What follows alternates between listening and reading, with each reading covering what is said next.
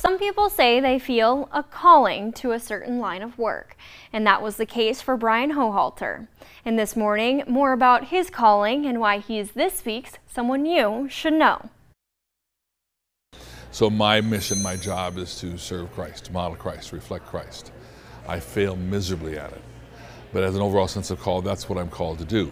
And it's that very mission that brought Bryan Hochhalter from his hometown of Bismarck to California to Detroit. After attending college, he went on a musical tour of the U.S. and Canada, and that's when he met his wife. I saw Holly across the way. I said, that's the girl I'm going to marry, so I gotta go. While he grew his family with Holly, he also worked on his career with the church and started going on ride-alongs with a sergeant from the Detroit Police Department. First ride-along I went on, it was horrible. I saw a woman who'd been dead for 3 weeks, and I won't go into details, but it was gruesome. And I didn't need to see that, but my whole point was, this guy saw this stuff all the time. I think he needed someone to know what he was going through. However, Hochhalter always knew he would end up back in his hometown. So after he moved back to Bismarck, he started pastoring for the Bismarck Baptist Church, and he was immediately asked to be a chaplain for the Bismarck Police Department as well. And since North Dakota has very few chaplains, Hochhalter is called all over the state to stand with people in their time of need and grief.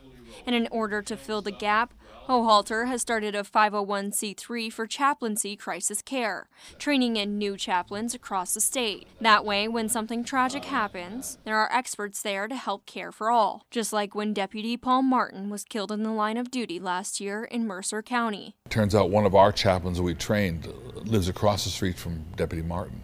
It doesn't make anything go away for the family. It's unbelievably tragic, but there was someone there within minutes, and we brought other teams up the next morning and stayed for several days and debriefed people in a variety of settings and helped them begin to get through it, what they'd seen. Well, that's what I want to have happen across the state and counties. Hochhalter not only stands by officers in their times of need, he also teaches young ones about marriage and how trying a relationship can be with an officer. You're a courageous person. You're a disciplined person. You're generous people. You just are.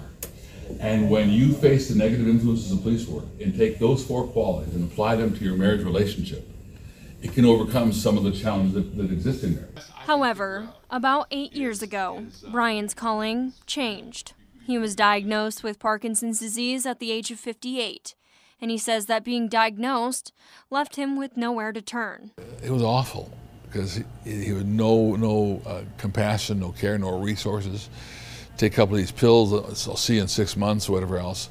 He is not the only one and says that people are misinformed all of the time. That's why he began an onboarding group for those who are newly diagnosed with Parkinson's. It offers patients support by showing them resources that they can utilize within the community and doctors that can help. Hochhalter says that a lot of these resources have helped him immensely as he continues to fight the neurodegenerative disease. I don't have to be sick, walk around being sick. I want to stay active and engaged. And I can do these things.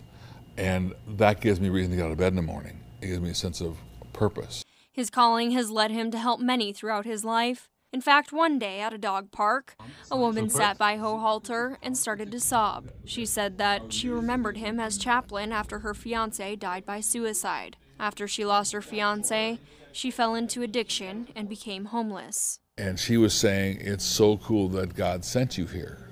A year later, Hochhalter and his wife took that woman and her dog in and are still helping her find her journey to sobriety today. He says that his calling is to help others in life, whether that be housing the homeless, sitting with people, helping them in their time of grief, or encouraging the sick to keep fighting. Bryan Hochhalter is someone you should know. And Hochhalter says that he's been married to his wife, Holly, for 42 years, and they have 3 sons together, and they often enjoy riding their Harley Davidsons. And if you think that there's someone that we should know, like Bryan, you can head over to kxnet.com and just look for someone you should know under the news tab, and we'll have a link under the nomination page. And Stone, I just got to tell you, during that interview, Bryan was trying to get me to say doo-doo a couple times because a couple couple weeks ago, we were making fun of you on there, but I have to show you the clip of it because it's quite funny. But he watches us all the time. So. Yeah, hopefully he made you say it after you I posted did. it everywhere for me accidentally saying it. So we love you though. Yeah, that's true. You're telling us all about the weather though. Yeah. What's it like today? We'll start this off looking at our bus stop forecast for the day.